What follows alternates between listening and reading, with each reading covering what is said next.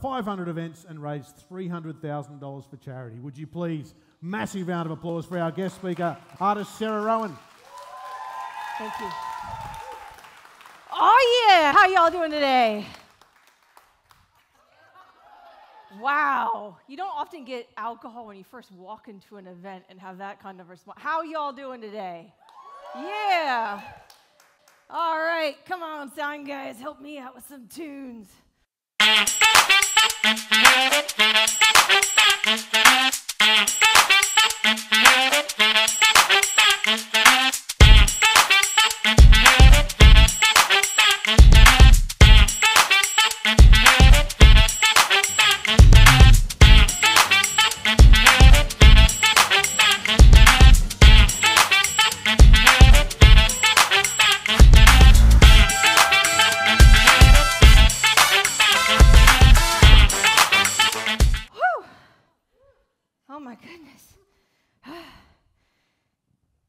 But it's easier than sailing around Antarctica. Next time you're stuck in traffic, just keep that in mind. Goodness gracious, trying to get someplace in a boat like that through that storm. Goodness gracious, Lisa. It's amazing. Now, when I paint live, guess what? I make sure I've never tried it before. So I'm scared shitless every time I flip it over to see if it actually worked. And then I spend the rest of the keynote kind of fixing it up to that. Oh, almost there, almost there. It helps to have a little dot there. Now, we need wisdom in what we do, right? We need some wisdom, just like, tell me, you can tell what that is back there. Because sometimes when you write up on something, you can't see what it looks like, and then you step back and you're like, oh. When you write up on your problems, you kind of need to take a step back, right? Does it look like an owl? Yes. Had me scared there for a minute. All right. I come from a holler-back church, okay? I'm from South Carolina. Now, if you don't know what that means I do better if you're laughing at me or with me. I don't care. Just some feedback and I am all in, right? Awesome. Now, I am no Einstein, but I have noticed that there are some trends happening in the world today. And one of those trends is everyone's really fucking tired. I like being an artist because I can say whatever I want on stage. Now, raise your hand if you're tired. Tired. Try saying it like a Southerner. Tired. You don't just, it's kind of like really lazy Australian. You just kind of like, tired. I'm tired. Your cup is empty. I know, right? Profound art right here. I want it to be doable. I want you to feel like you can do it too. Be like, yeah, I can do that. That's what I want. I'm not here to impress you at all. I'm here to inspire you. Now, when I was about 18, one of my mentors, you had lots of them being in the South, they all wanted to get you on the straight and narrow, right? One of them came up to me and said, Sarah, there are deep wells within you, so you're going to have to know how to refill them so you can nourish the people that come to you for help. And when you're 18, that's like a really deep statement, right? But over the past 30 years almost, okay, I barely passed math. I'm 42, just work it out. It's like, oh my God, when people come to me, if I have not refilled my cup and I'm tired, what do they get? They don't get the best of me. They get cranky, ornery Sarah or mama or whatever I am, whatever hat I'm wearing to that person. And I've discovered over the past year and a half how to keep that cup full. You want to know what that secret is? Yeah, because you don't want to just be tired. You want to live your best, most awesome life. So I read about this metaphor. Okay, to be honest, I heard about it in a podcast and pretended I read the book. I'm a little bit ADHD there. Anybody else like that? I bought the book, and then it took me about 9 months to get to page 26 where that metaphor is mentioned. But get this metaphor could change your life, and if you've got friends or family you want to share it with, write it down. This is brilliant. Your brain can only retain about 3 pieces of information today, so when you're about the 6th speaker, you're screwed. So write this down.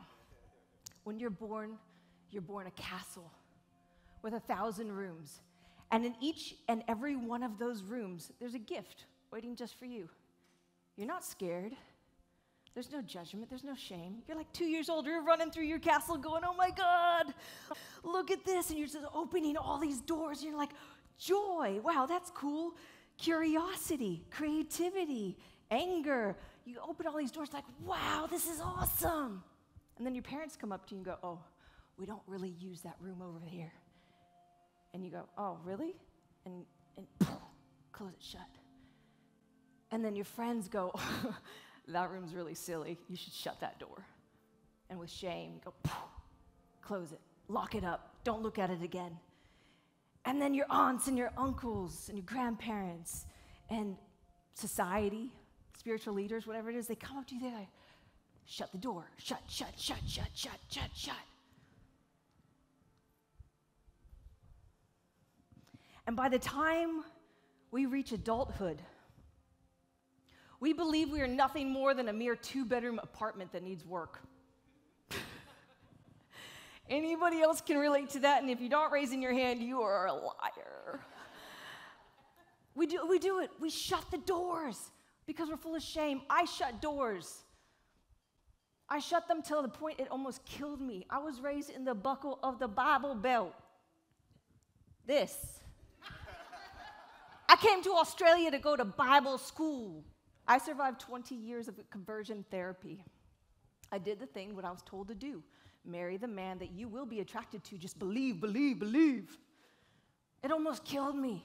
And I've only been living free and happy for 2 years. Woo! Yeah! It's awesome. And now that my cup is full, I'm no longer standing on stage feeling like a fraud. I used to stand on stage trying to inspire people while being a complete fake. And as if you've probably heard the quote, probably not, Simon Sinek, if you're one person at home and another at work, one place of those are a liar. I was a liar.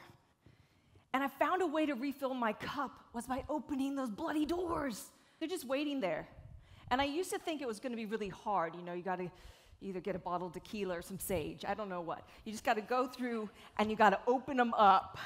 Or maybe $20,000 of psychotherapy or magic mushrooms. I don't know. Whatever floats your boat, open those doors because your life will be richer and fuller from it. And if you want to think about it this way, here's another picture for you that I came up with on myself. All right, ready? Actually, it's better if I do it with some longer lines. Here we go. Ready?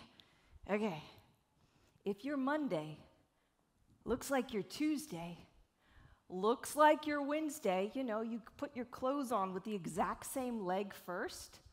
Do you know that by the age of 35, that we are all zombies?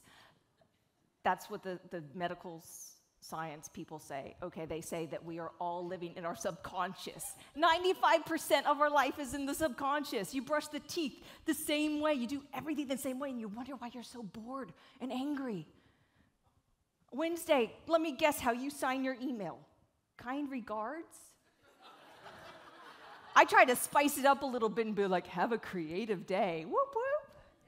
I just like trying to make sure I didn't write my girlfriend right before, otherwise it's like XX. Sorry. Thursday, Friday, you're getting the picture, right? Now, if you were to walk into a hospital and you see this line across the screen, is that a good sign or a bad sign? It means it's over. But what do we live in? We are literally Monday through Friday, and usually our weekends too, dragging our coffin. Because every day is the same day. You only remember the days that are unique, like today, when you checked Sarah Rowan on your form. Of course, with Marty.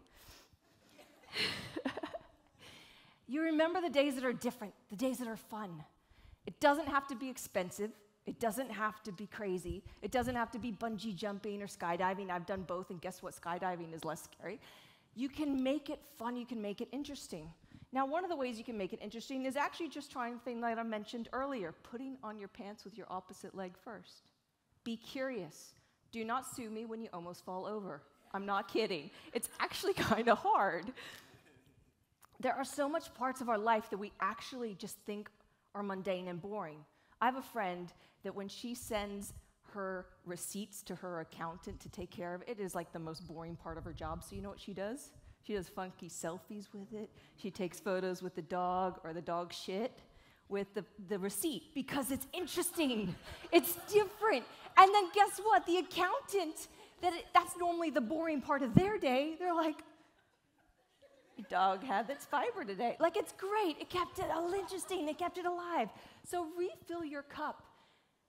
I have to keep mine full, and I know how to keep it full. I do my garden, and I get massages. They're so bloody expensive, both of those things. I've spent like $500 in the past 2 weeks just on my beautiful garden. But God, it's really pretty. Until my cat decided it was her new litter box. And then 5 hours yesterday I spent putting a net around it. But I got there. So if you remember anything that I've said today, I want you to remember that you are a castle. I want you to write down a door that you want to open when you get home, whether it's with sage or tequila, your choice. For every follower on Instagram, I give $1 to charity, and if you don't have Instagram, it's okay. You're just old. I appreciate your time. I'd really love to inspire any and every event possible. My heart is to raise $1 million for charity, and I really, really am grateful for this opportunity. Thank you, Michael and Marty.